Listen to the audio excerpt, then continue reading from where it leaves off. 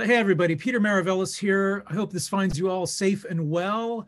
On behalf of City Lights, I'd like to welcome you to City Lights Live, our virtual reading series that continues in the footsteps of our in-store calendar during the shelter in place. We continue to celebrate the works of authors we know and love with readings, discussions, and forums throughout the fall season and into the winter. I'd like to take a moment to remind you all, City Lights has reopened its doors to the public. Following San Francisco Health Department guidelines, we aim to make your visit to City Lights as safe as possible. So please do come on down, visit us. You'll be able to once again browse our stacks. Our business hours are 7 days a week from 12 noon until 8 p.m. We have actually worked very, very hard to transform the store for the age of COVID. The entrance is now on the Broadway side of the building. It's at 271 Columbus. And the original entrance is now an exit only. So we encourage everyone, please, please, please do wear facial covering while visiting. We're trying to make all our efforts to keep things as safe as possible for everybody. So as many of you know, City Lights is a publishing house as well as a bookstore. We continue to publish in the grand tradition of Lawrence Ferlinghetti's seminal Pocket Poet series. And we continue to produce on a seasonal basis new books of poetry, fiction, literature and translation, and nonfiction informed by a progressive political outlook. We have new titles out from David Barsamian, from Stan Cox, also a very timely book by Alan Hirsch about our current electoral crisis. Also a new book out from the 21st Poet Laureate of the United States, Juan Felipe Herrera, as well as new poetry from Uchi Naduka and Sophia Dalin. So to learn more about the books that we publish, as well as all of our up and coming events, please do visit us on our website at www.citylights.com. And you can also keep up on our activities via social media. We have a presence on Instagram, Twitter, Facebook, you name it. You can also subscribe to our newsletter and get weekly updates about our new books and also all up and coming events. Also, I'd like to remind you all, our neighbor Vesuvio Cafe is also now open for business. They've set up chairs in Kerouac Alley, so please come on down, grab a beer and a book. So tonight, we are thrilled to be hosting an event for the fabulous Omnidawn Press, featuring new books from Maw Shein Win and Nathalie Khankan.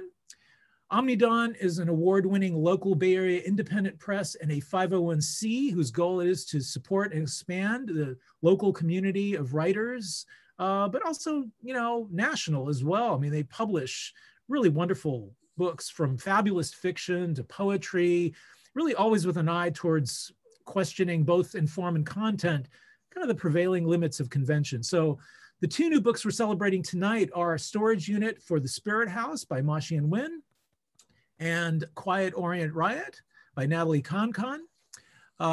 They will be joined tonight by Sue Hwang and by Marcelo Hernandez Castillo. So I have to say, before we get started, we've hosted events with Omnidawn before in the past. Rusty Morrison and Ken Keegan, the publishers of Omnidawn, have always been incredibly generous and actually catered these events with food and drink. So due to the constraints of the virtual life, we'll be missing out on this aspect of the event, but I would like to take a moment and really thank them for their past generosity and support of City Lights, and really also everything they do as a publisher and supporter of the literary life. Please, if you get a chance, do check out their website. It's at www.omnidawn.com. You can purchase all of their books here. And of course, you can buy these books here at City Lights. In fact, we're going to be posting links in the chat function of your dashboard with which you can purchase books. So first up is Sue Hwang. Sue Hwang is a recipient of the inaugural Jerome Hill Fellowship in Literature, the Academy of American Poets James Wright Prize, and a Writers in Residence Fellowships to Dickinson House, as well as Hedgebrook, among others. Her debut poetry collection, BODEGA, published with Milkweed Editions, won the 2020 Minnesota Awards in Poetry. She teaches with the Minnesota Prison Writing Workshop and is the co-founder of Poetry Asylum with Sun Yung Shin. She currently makes her home in South Minneapolis. Thank you so much for bearing the time change, Sue. It's really a great pleasure to have you with us. Thank you so much. Can everyone hear me? Yes? Yeah, we can hear you. Thank you so much, Peter. And thank you to everyone at City Lights. I was a longtime resident of San Francisco. I grew up in New York, but I say I found myself in San Francisco. So I definitely left my heart there. And it's such an honor to be here with all of you tonight and like soaking in the West Coast vibes, you know, California, woo! It's snowing here in Minneapolis right now, so that's fucked. But we got 8 inches on October 20th, so like it's crazy. So it's all good.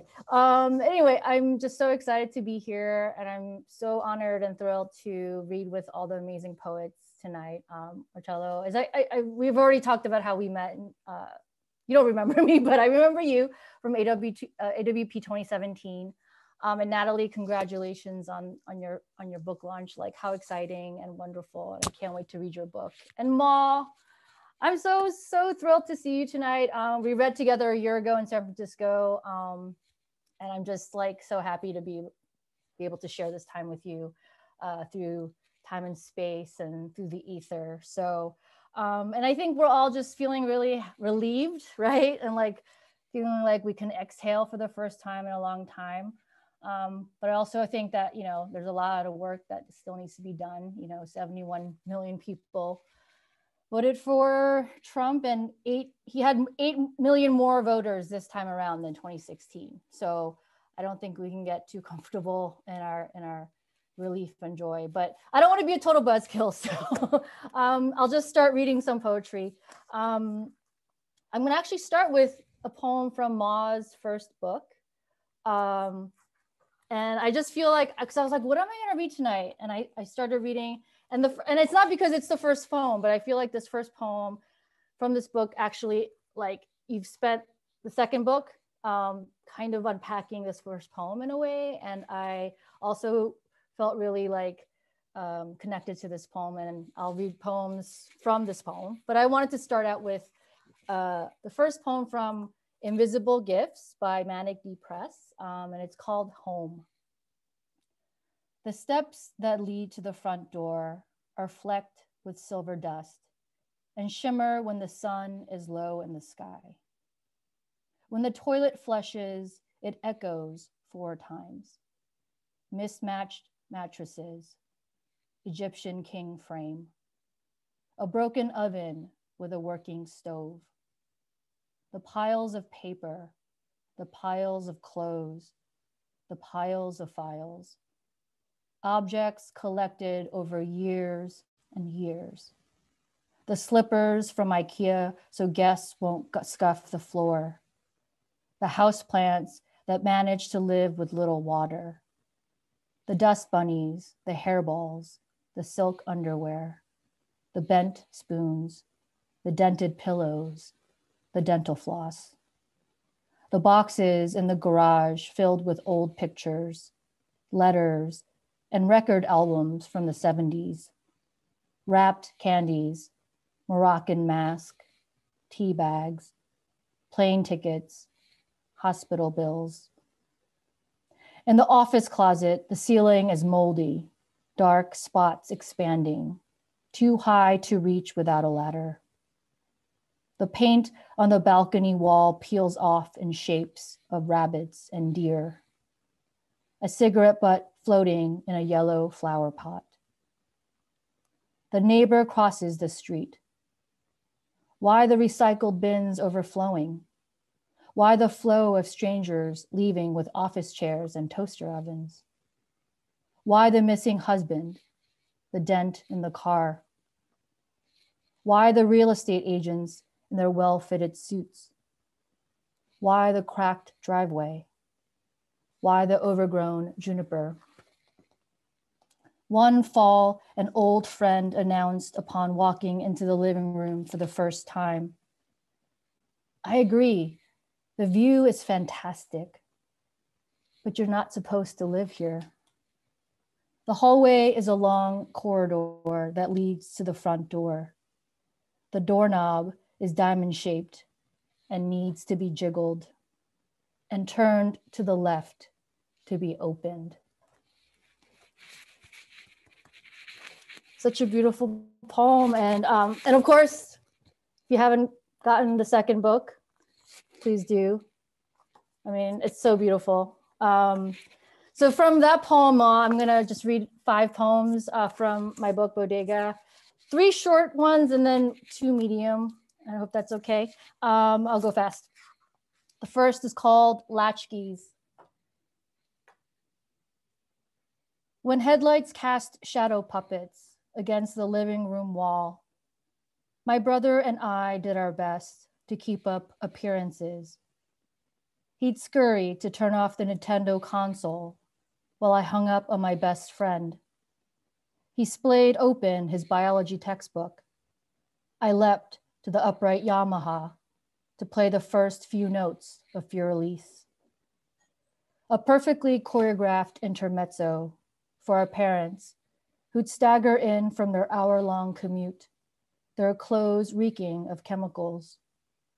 They'd nod, father heading straight to the backyard to hit a golf ball on a string, while mother silently made dinner, rice, kimchi, spam. As we three listened from different corners of the house to a tiny white ball greeting iron.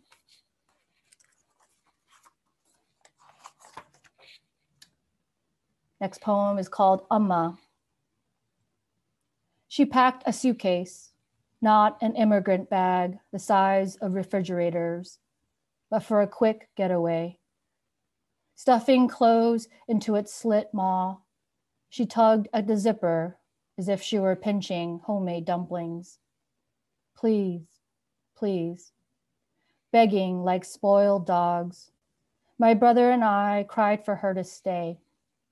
She corralled us inside, muting our sighs, turned to say this was for the best. We would be okay. 사랑해. We cringed. We were not the kind of family that said, I love you out loud. She reminded me to set the timer on the rice cooker, then got in her Ford Tempo, drove away. By dinner, she was back making kimchi jjigae. They rode into the night. Nothing had changed. Next time, she packed a duffel bag. My brother and I stood as lookout, told her to never return. We would be fine. This was for the best. But she must not have been listening. Corner store still life. Behind rainbow Skittles, Marlboros, whatchamacallits, a recessed figure pines, her profile scored by fluorescence like a knockoff Vermeer. Just as antique coins are painstakingly preserved, she is rendered motionless, box in, days endless. Hubbub of festive streets beyond tchotchkes and plexiglass, ricochets off walls exalting the departed. Framed $1 bill, photos of random strangers jaundiced with soot and wear. She, a generation without proof of birth, not a single memento containing any modicum of mirth. Holding her tongue with a fury untouched, a solitude so great, she remains mighty in anonymity, tangrams of daily trade. Can anyone truly inhabit another? How meat of the body must be seized, then cleaved, laid bare to be wolfed down whole as it's done in the wild. So I have two more poems. I hope that's okay. Thank you again, Maw and Nathalie. Congratulations, and City Lights and Marcelo. So great to read with you tonight. The second to last poem is called Face Off. And I don't think I've ever read this out loud before, but Face Off. After a few nomadic years, we settled into a split-level house, nestled in a cul-de-sac, away from bustling boroughs, but never far from rates of sprawling estates and train tracks that cleaved privilege and affluence from our constant state of deprivation. A latchkey kid, I often stole away to the basement, chock full of vinyl bags of worn clothes and box skyscrapers, reeking mothballs. My mother, an expert magpie of things already discarded. Built-in bar next to the boiler, deserted and unused, became Barbie's mansion. Multi-storied cross-sections of elaborate chambers rivaling any store-bought imitations. Unlike my classmates' dolls, who had entire Mattel playrooms filled with glittery toys and miniature Pepto-Pink Corvettes, my Barbie only owned one other casual outfit. So I made sure Ken engaged in easy conversation, half lying on a couch made from fabric swatches, mimicking what I saw on The Young and the Restless. In the throat of this hidden cave, I inhabited whiteness without retribution. No longer Ching Chong China girl, I a ravishing blonde trophy with perfect proportions. Pipe dream. I wondered what it would be like to strip away slit eyes, sick of assimilation, the debilitating task of tireless reinvention. Then came the right solution, press curling iron to sculpt a familiar countenance, black magic marker graffitied over golden tresses. In horrific absolution, I beheld plastic melting into a gooey mess. Oh, the glorious stink of burning rubber. Without pomp or ballyhoo, I buried her in the backyard by a stand of evergreens, Ken thrown in for good measure, a pine cone in lieu of a headstone to lie in peace forever. My last poem, thank you so much, thank you. It's called The Price of Rice. Grain to water ratio must be precise, or the result will be catastrophe. I let my mother speak in hyperbole, concessions you allow someone who survived civil war, someone whose father was taken by silhouetted men in the dagger of night, someone who's toiled since the age of 10, someone who still eats last at the dinner table. Too much liquid, she tells me, you get porridge, juk, which sounds eerily similar to gook. The ways we must survive mortal, moral combat. When I come down with a cold, she'd prepare my favorite remedy, congee, dashes of soy sauce and sesame oil, garnished with finely chopped scallions, simple, filling, an entire meal that fed a mother and her mother fleeing with 3 daughters and the eldest son, now estranged. How a fistful of rice boiled down with extra water, satisfied rumbling bellies amid rubble mountains, ghost artillery. The peninsula cut in half by outsiders, then left to spar for eternity. One blind, one cursed, existential, consequential. My mother wistfully recalls what remains, memory broken by age and the willing, as I drown my iPhone in a satchel of abundance. How I used to play, spreading its stickiness on loose leaf paper as glue, constructing hats to pretend I was a nurse mending wounds or a famous chef summoning feasts.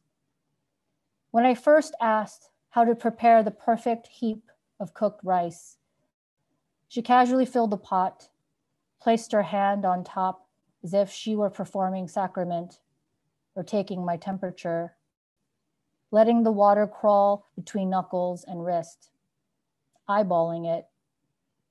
But I wanted exactitude, a basic math. She used to tease when I had a kernel stuck on my cheek or held hostage by my hair, saving it for later. I've never saved anything in my life when that's all she's ever known, using her body to carry and shield, cushioning me from every possible blow, taking it, so I'd never have to be intimately acquainted with the same country of hunger, polishing each granule clean with spit for a bit of salvation, a pearl. Thank you. Sue Hwang, everybody. Such beautiful words. Thank you, Peter. Our next, thank you for being with us. Our next reader for the evening is Marcelo Hernandez Castillo. He is no stranger to City Lights. We have hosted him in our halls before. Really greatly honored to have him with us again tonight. He's the author of Sezontle, a winner of numerous awards. His most recent book is the critically acclaimed Children of the Land, published by HarperCollins. As one of the founders of the Undocu-Poets campaign, he is a recipient of the Barnes & Noble Writers for Writers Award. His work has appeared or has been featured in the New York Times, the Paris Review, People Magazine, the PBS NewsHour, amongst other outlets. He makes his home in Marysville, California, where he teaches poetry to incarcerated youth and also teaches at the Ashland University Low-Res MFA program. Welcome. Hi everyone. Thank you, Sue, so much for those beautiful, beautiful poems. Yeah, I was writing down some lines as you were reading. I would love to talk to you about them later. Congratulations, Ma. Congratulations, Nathalie, on both of your books, having them here in the world. I can't wait to get my hands on them. Yeah, and I was actually going to do the same thing. I was going to read a poem, but I'm packing to move, so I don't have anything packed anymore. I don't have anything else out. But here's to say it was a tribute to Ma. I'm glad to be reading with you again, and I'm excited to be reading with you for the first time, Nathalie. I'm just going to read a short piece from my memoir. First, can you hear me okay? Is my volume okay? All right, great. So yeah, I'm just gonna read a short piece from here, so I don't want to take up too much time. I want to give Ma and Nathalie the time for their books. It starts off with this chapter starts off with a quote by Wendy Zhu from her poem Notes for an Opening. It goes, "I am trying to dissect the moment of my erasure." 1. I never knew where my grandfather Jesus was buried, only that he's been lying somewhere in the desert of Sonora for the last 60 years or so. Our family thought he was buried somewhere in a town called Empalme. We are almost sure he got a proper Catholic burial, but there was nothing proper about it. 6 miles above the earth,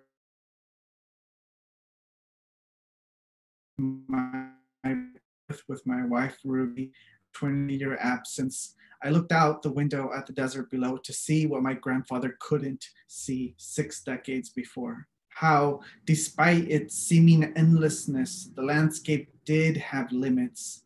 It did have an end. From the sky, anything seemed possible. We were in the space between 2 countries, along that indiscriminate line where perhaps even time was irrelevant. In the sky, I could stand still, something I couldn't normally do back home, something no one in my family was ever able to do.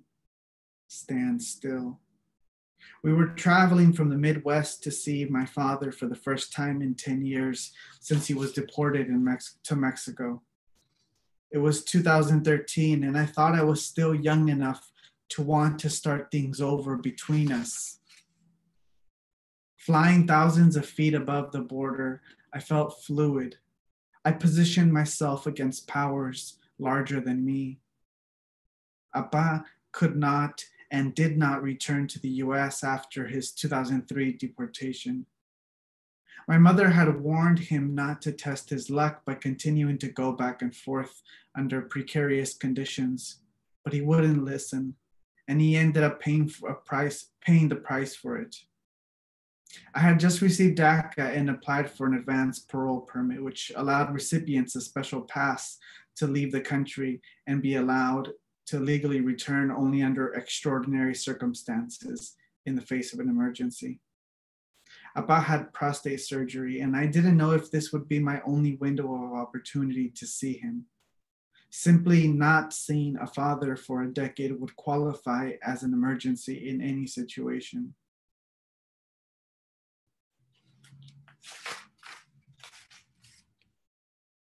On the plane, I wondered if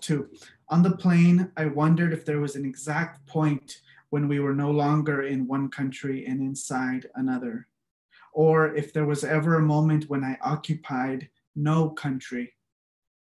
If ever that was possible, it was possible up in the air. There was no clear correlation between what was happening down below and up above. I had heard that at the official port of entry, there were turnstiles, just like in the subway, ushering the travelers forward. If such turnstiles existed, you could map the precise moment when half of your body was here and the other half was there. I could measure. All I wanted was that little gold stamp that said I clicked past onto the other side. I entered, I returned, I was measured, I was counted for, recorded. Would a sudden coldness come over us when our bodies moved over the actual line of the border? Wasn't that how loneliness began, with the coldness of our bodies? 3. When I developed black photographs in my high school art class, I erased all the grayness from the resolution because I believed you didn't need gradients to understand an image. I believed in black and white. I won an award because even though I deformed the images beyond recognition, people could still see through them and understand them. I wanted someone to look at them and know what they were looking at despite everything I had done. Everything was either light or it was a tree. You were either in one country or you were in another. There was no in between. Black and white. I had no patience for gray. There was nothing I could do to stop the plane from charging forward. It felt like we were going too fast. I was afraid I would miss the moment we would officially cross over. The border existed both outside me as well as within. I smiled at the flight attendant who smiled back. I ate my wife's biscoff and I pressed my face to the window. 4. When I came undocumented to the US, I crossed into a threshold of invisibility. Every act of living became an act of trying to remain visible. I was negotiating a simultaneous absence and presence. Displacement. Again, I am trying that moment of my erasure. I tried to remain seen for those whom I desired to be seen by, and I want visible to everyone else. Or maybe I was trying to control who forgot, but I couldn't control what someone else saw,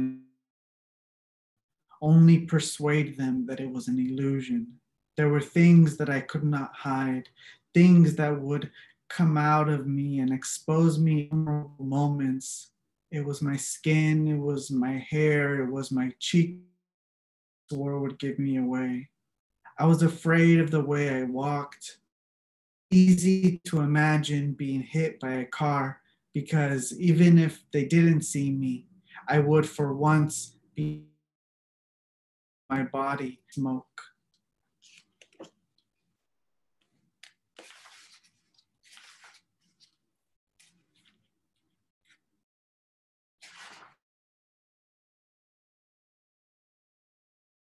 I had to self-deport to Mexico, and in the months leading up to her departure, I moved back in with her to make the transition easier. So this is we're preparing for her to leave. Back in her house, I brushed my mother's hair, which was soft and thinning. She started dyeing it for the first time. Maybe that's why it felt so light through my fingers. She always loved her gray hairs, said it made her look refined, dignified, but not anymore. We sat on her couch late at night watching a Spanish-dubbed Steven Seagal movie on Telemundo. Her arms were small, and I could feel her sharp bones angled at the softest parts of her. I rubbed oil in her hair and kept brushing as we both laughed at Seagal, those quick action camera angles, and the infamous ponytail whipping back and forth. The explosions in the background, 20 years after the movie had been released, seemed faded and uneventful, as if by now, in our dim room's Telemundo version, they were only pointing at fire, but couldn't actually burn. As if they were only saying bang, but were muted. And Seagal knew this. He was indifferent with his emotionless face, perhaps already aware during filming of the dim and fuzzy filter he would be seen through 20 years later in a dark room where a boy who was hardly a boy anymore was brushing his mother's hair. It was as if he knew that his voice would be replaced by the voice of a man speaking in a heavy Castilian Spanish, who had difficulty expressing surprise when a bomb exploded, and which mother opening his mouth much to speak. She never had many knots in her hair, continued to brush. It wasn't defeat that was growing in the air with each week. It was exhaustion. It was easier to brush her hair than to tell her I would miss her. I knew she would never return. Could we be blamed for giving up? There was an abscess growing on her arm from a car accident. It looked like a golf ball on her wrist, and it forced her to become left-handed.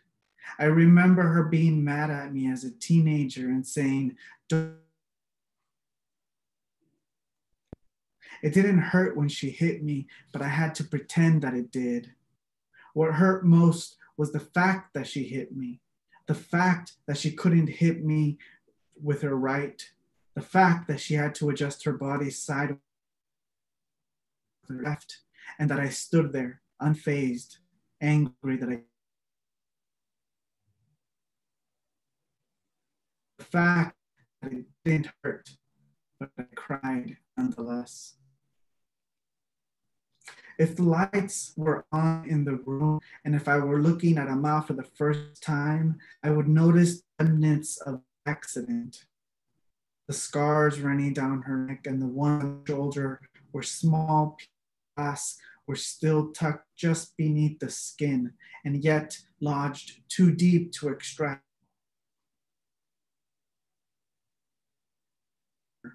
The largest ran down the length of her forearm, where they opened her and replaced all the bones with metal. The metal would stay there, but the glass would not. At least, not all of it. The doctor said that the shards would come out by themselves, unexpectedly and years later with minimal pain, like a slow bullet traveling out of her, like a bullet in a film with an already outdated actor looking directly into the camera as he recites one-offers like, "I'm a bad motherfucker." I imagined the glass making its uneventful entrance into the world 2 decades later, as if it were alive, squirming the way snakes do when they come out of the shell. Maybe it would be a lonely affair, no one there to see it except Ama, who would surely be confused at first, seeing something leave her body. Or maybe I would be there to witness this thing that's been part of my mother's body for so long that it could be mistaken for bone. I wouldn't know how to hold it if it fell in my hands. I would put it to my ear and listen. I would hold it to the light before giving it back to Ama so that she could know what it was that hurt her every time she lifted her arm to hit me. Thank you.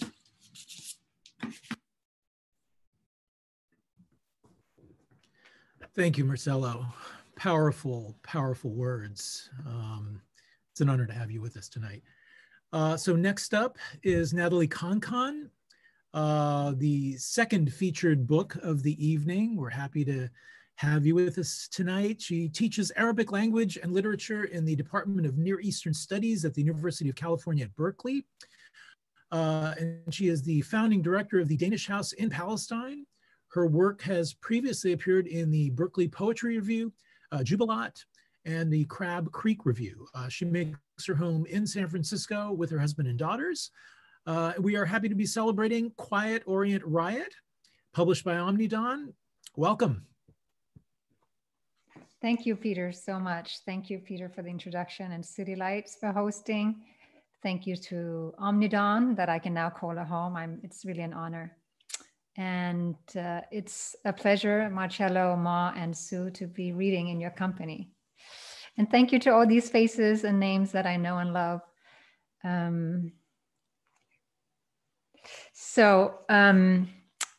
I also want to thank, I want to thank someone special who took this book of poems with him to read in Yosemite last weekend and got caught in a snowstorm while the rest of us were dancing in the streets of San Francisco. So now I know that the poems are snowproof. Thank you, Bassett. Just as the briefest of introductions before I begin reading, let me just say that the poems take place in Israel, Palestine, and they do tell a kind of story. They tell a story about a journey, a slow journey into motherhood in Palestine, a journey that went through fertility treatment in Israel, and that also coincided with the 2009 military assault on Gaza. So it's a story about motherhood, about technological maternity, about birth regimes, and about women's bodies as national vessels, and all the ways that women's wombs become the site of so much contestation and anxiety.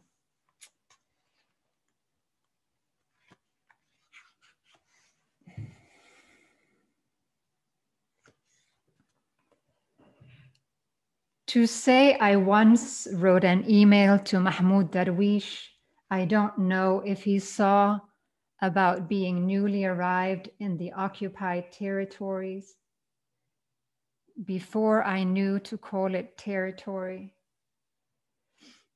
The bread is flat in my hand, and it's a flawless kilometer to a friend's house.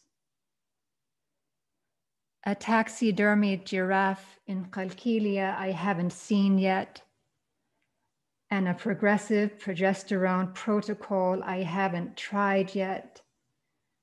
And he's not yet a dead poet. To say I'm in a position on the brown sofa on the 5th floor in Beit Shami and cold, I go between Hussein's blue light and wringing towels of tepid water. Anticipate one land in that position on the sofa and that national question. When I'm done writing chapter 4, the poet's dead. He's dead in Houston during a poet's heart's operation. Basil is away when news from Texas. Salim says everyone will be at Almanara Square. It's a literary history. It's a poet's funeral. It's a quiet Orient riot. Set on these storied soils, don't spoil any seed. There is no pure race. A bride is still bridal. A checkpoint is still torn hill. In just a few weeks, topographical categories shift and our bodies move toward a lid with a tighter seal. With the hill gone, another concrete tower erupts and the militarized, sanitized. It's a border crossing running through continuous land. If I get married here, I will get stuck here, and my wedding sob against the bodies of buses jamming here. If I bear a child, my engorged breasts here, the human count is a crucible. The way it sounds, it's Maysoon coming for dinner. She always says that we should stop holding our breath for justice. She says, enjoy the little justices instead. Those teeth of hers are monumental. I've always wanted an ambrosial smile and subtle glottal stops.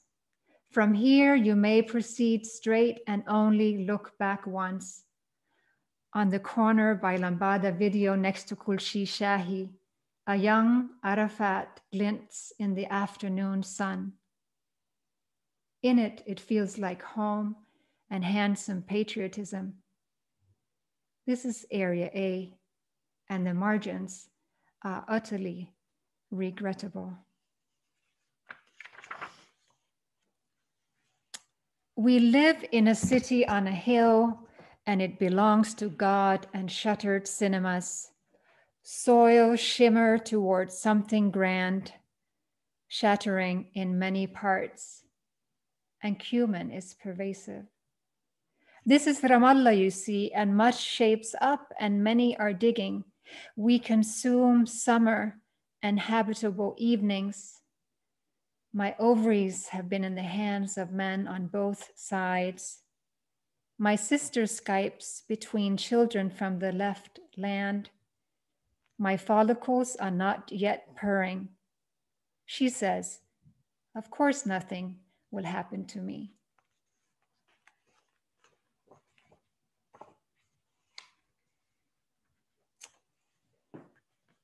Now Hannah, she spoke in her heart. She said, Master of the universe, of all that you created in woman, you did not create anything for naught. Eyes with which to see, ears with which to hear, a nose with which to smell, a mouth with which to talk, hands with which to do work, feet with which to walk, and breasts with which to nurse. These breasts that you placed on my heart, what for?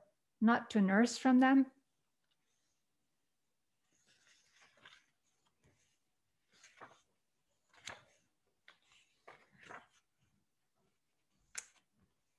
Streets that narrow, on the other hand, it's a pool of hips.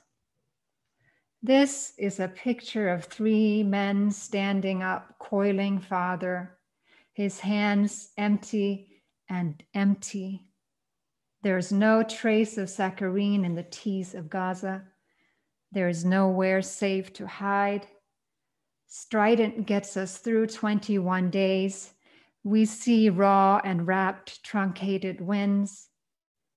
To say I see country with some war.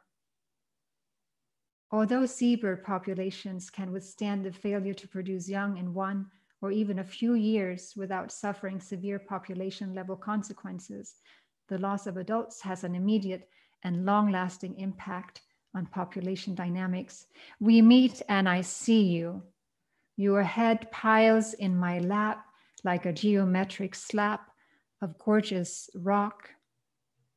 The quarry slimming around us. Even a small decrease in adult survival rates may cause population decline.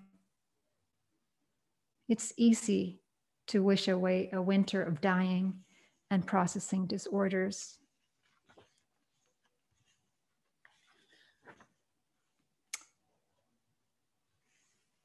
I call Hadassah Fertility Clinic and the nurse flaunts the flag. Dr. O returns to Jerusalem from Gaza City in time to perform embryo transfer. It's a tide pool of white, eggs and phosphorus. I call Basil to deliver me out of imminent complicity and maternal possibility. Hamoud lost his toes bleeding. She fed him like a baby bird. Dandelion and concrete strings between Ramallah and Balagha.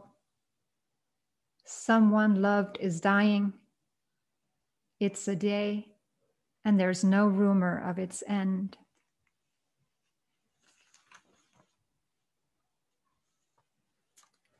To say at the foot of stars, it's an operation of dust, flailing and scentless. It's a kind of laughter. In a world of fewer babies, I can even begin to tell you how lucky we soon were. Crested child girl, conceived inside 2 population biologies with reproductive rates. You can imagine us quantifying our fecundity. For seabirds, the aggregation of large portions of the adult population in colonies means that a single catastrophic event can kill a large segment of the local breeding population. You can imagine us contemplating factors that would influence nest survival.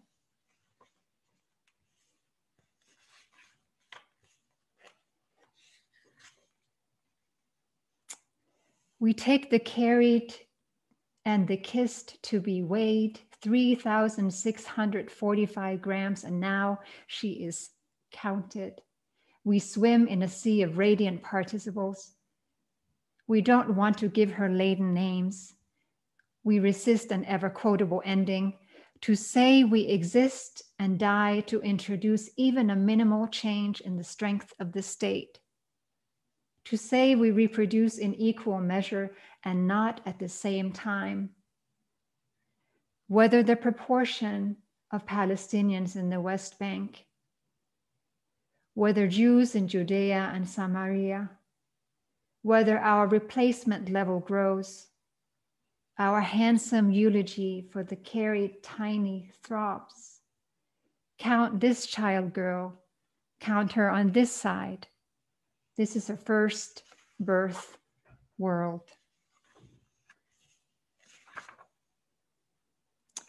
The capacity for happiness despite visual evidence is great. You have begun to worship what grows in the rubble. I dream of multiple sweet children in diffident t-shirts. Count more than 20 impossibles. Ahmed and his friend ask for the very young child. They take her to the Islamic club next to that place where they sell baked eggs. A little justice. It's a world of boys and girls with noisy Nokias. She's a lifted held by a world. On the 5th floor, her eyes are closed now. Her hair thing is yellow. The radio is along. We are all equally close to the good place. We bathed you in a bucket more than once, child girl. That bucket was gray and black of handle, and I will not forget. I come home every day and find someone who is clean.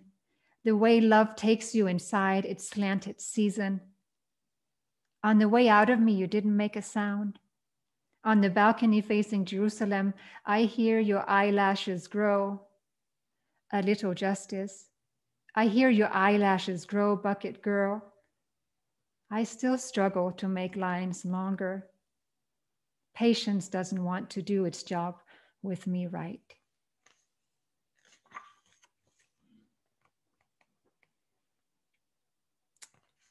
They said it was morning. I translate a poem in batik light from Jericho. Stay human, says the wall. I loop like the smoke rolling still in your mouth. The street becomes a street that fills up with spring and sheep, curbs and carob trees. I stretch my right knee. At home, a new child waits along with blue eyes and hair. Where she is born is a fine thing. Scabiosa Palestina. I need to put a load in the washer. I don't always look up when you walk by. Collected, grafted, warm root. I feel possibly covered like a book drawn in that coffee shop for men. And then I feel right in every corner like a table. Thank you.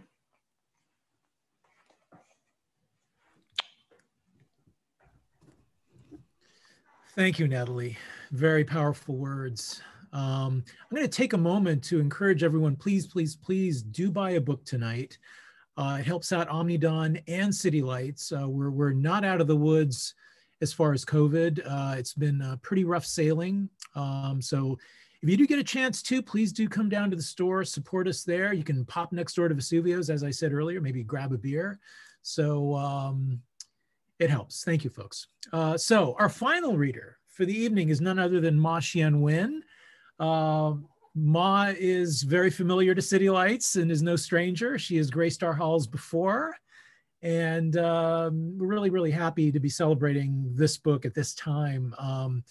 Ma is the author of the poetry collection Invisible Gifts, as well as the chapbooks Ruins of a Glittering Palace and Score and Bone. So we're celebrating storage unit for the Spirit House. Ma has actually served as Poet Laureate of El Cerrito from 2016 to 2018. She is one of the great movers and shakers of Bay Area poetry. So again, really such a great honor to have you with us tonight, Ma. Congratulations. Thank you. Thanks so much, Peter, and everyone at City Lights for hosting, and to everyone for joining us tonight. And Sue and Marcelo and Natalie, thank you for your beautiful readings. And I just want to say that I'm ever grateful to Rusty and Ken and all of the wonderful folks at Omnidawn. So I'm going to share poems from my new book, Storage Unit for the Spirit House. And I just wanted to give a shout out to my friend Adrian, one of my best friends, Adrian, who's artist on the cover, and the drawings inside are by my other best friend, Mark Dutcher, who's here tonight. Hi, Adrian and Mark. So I'm going to share poems from my new book. Storage Unit 202. The rental faces another house. When she arrives, there are wild turkeys in the street. It begins to rain. The storage unit in El Cerrito holds pinned moths in cases, brass castanets, tin pants, a box of cork buttons. She swims laps in the thunderstorm. Storage Unit 202. 1, secondhand gloves. 2, a king drinking pear juice trapped in a glass jar. 3, wet hair and wet fur. 4, velvet spurs. 5, directions to the other world. Storage Unit 202. I crawl into the pod, formerly known as Storage Unit 202. Inside is a quilt made of yesterday's tablecloth, today's plaid coat, and tomorrow's prayer shawls. The storage unit emits a humming sound. Occasionally, a high-pitched note bounces off the metallic walls. I cook peas in the pod. I drink moonshine at dawn. Observations. One might sense a breath over a face. One may envision the tourists trampling the wildflower superbloom. One can sleep alone with a space heater. And this is called Theater in 4 Acts. Empire of sound. Stage abandoned, invisible construct. Luma and chroma, spiderwebbed. Lake, drop, retina. Seabirds are fire flowers, sun totems, mise en scène. Blue light leaks through flecks of paint, a message or not. And this is theater in 3 acts. Where are the minnows? Song of gongs in Mini Mall. What happens to the body after soliloquy? Mine in mottled fur coat. When does the future arrive? Birthmark on forehead in shape of flame. And the title of this poem is Storage Unit for the Spirit House. The father at dining room table, shades drawn, wobbly throne. The daughters with their brown shaky hands. A forest gnat haunts the master closet among the clothes moths, felt wolverines. Daughter number 1 hiding behind a juniper bush, bright longies, wooden handgun in metal case. Daughter number 2 sleeps with a long broom next to her bed, mint chocolates under pillow. 5 a.m., the father drops a cold, wet towel on her face. Storage unit filled with boxes of LPs, Joni, Dylan, Carly. Back cover of Jimi Hendrix Experience. On 2 hits of acid, this will blow your brains out. Dusty military jackets, punishment belt, piles of lock boxes missing keys, jars of Nescafe, VHS tapes of Burmese pop singers.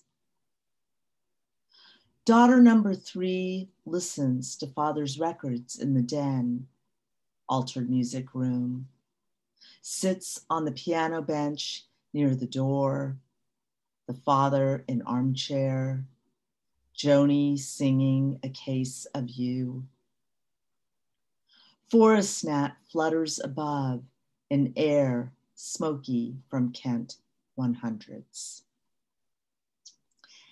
And my book is dedicated to my mother, Aya Gunasari, and this poem is for her. Water Space 1. Tree mouth of river, sculpted ether, incant, branch lip of sky, mother trapped in a tree. Water Space 2, blood hyacinth, evidence of a past event, childhood, a burning kingdom, slap, clap, pearled lantern, bruised hands, clung to rowboat. Water Space 3, filled the bathtub with warm water, added amber egg dye, marigolds, baptized each other into the drunken night, slept in a swimming pool rendered in raindrops, sipped lemonade in winter, whiskey in spring, flooded temple, missing guru, child's sandal floating in the backwaters of Kerala, gone towns. And this next piece was published in the anthology Colossus Home. Halls, children not sleeping, cement floors, mylar sheets, small bodies turn, held, sorrows collected, panopticon, held in cells, how do they hold? The halls get cold. The children are not sleeping.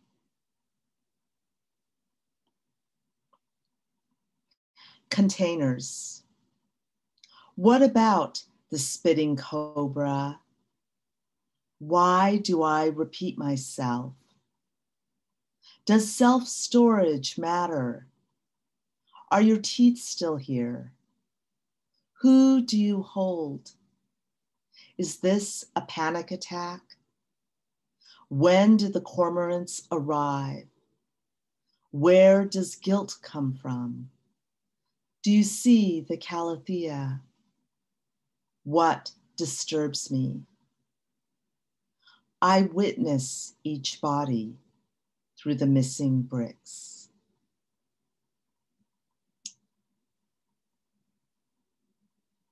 Den. In the den, he would say, just keep your big mouth shut. And we did, standing in a line along the wall. I have taught you many things. At the conference, I said I was God.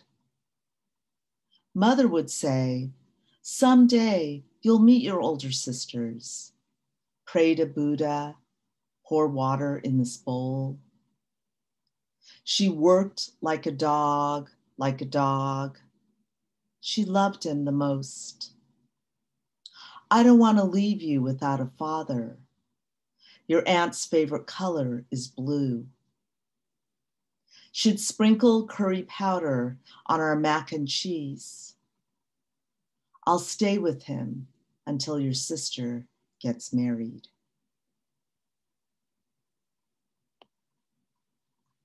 And this is called MRI Scan. Band marches through the crowd. Chimes gong. A sound bridge vibration of metal coils. There were drummers and wailing. Promise of salvation. Malediction, but no misfortune. There were seekers and preachers. Panic button. Bang, bang. Last sensation. And I'd like to read a couple of Spirit House poems. This is called Spirit House 4. Sibling follows sibling into thorn forest. Girl holds stick of incense, tip aglow. 37 gnats await atop Mount Popa. Volcanic relics, sister brother, blue-throated barbets, lightning clue.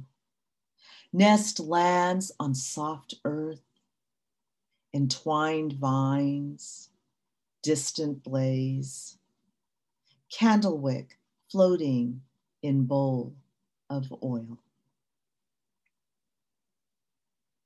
Spirit House 5. As a child, I did not climb trees. Instead, I gathered leaves that flew to the ground. The elms were tall in the fall, the neighbor boys cruel. One left a dead kitten in a box on the doorstep. I made homes among the leaves, safety in gold, yellow, brown. Invented a family who lived in a treehouse. Green twig, the mother, broken branch, the father, 2 ferns, the missing sisters. Thank you. And this poem was published today in the Racket, and it's called Convention Center. Miniature show dogs with bejeweled collars and tricked up vests. Sometimes their tails get caught in the swinging hoops, causing grief and regret. I growl to my brother over the phone. How I miss the loving barks of our childhood. And this is my final poem, and it's called Spirit House 6, and it's the final poem in my book as well. Spirit House 6.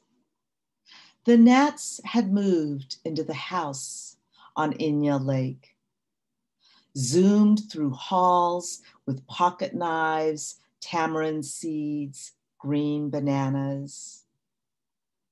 Family offerings of jade bracelets, cheroot cigars, deer tails.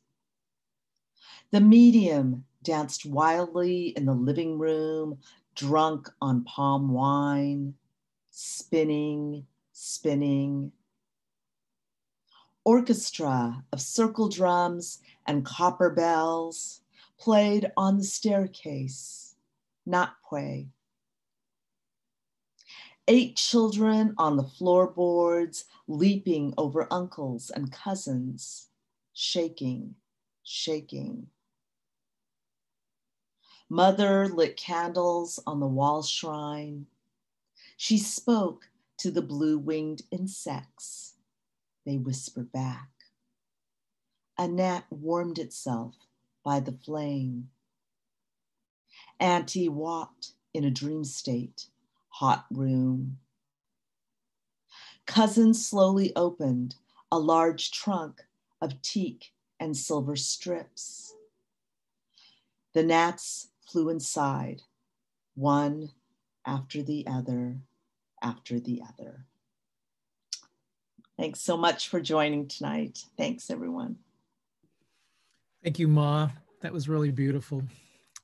I'm going to open it up now to the other readers just to have kind of a final word. I always feel strange, like just sort of ending it, because these things end so abruptly. So I just kind of think it might be nice just to create a ritual where we just sort of, everyone who's had a chance to speak just says something, one last final word. Sue, Marcelo, Nathalie.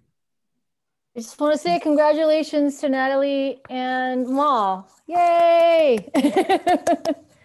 Book launch, woo! Amazing, congratulations. And I'll echo that just by saying congratulations as well. You're both of your work is absolutely beautiful. Thank you for that. Oh, thank you, Marcelo, and thank you, Sue. Thank you, Peter. Thank you, Nathalie. Congratulations. And I'm just so happy to see so many faces tonight. I'm just thrilled and just so grateful to Omnidawn to have a new book out and celebrate with everyone tonight. And if you're free on Friday at noon, I'm doing an event at UC Berkeley that's sponsored by the Center for Southeast Asian Studies, and it's at noon from 12 to 1. So please join, and thank you again for coming tonight.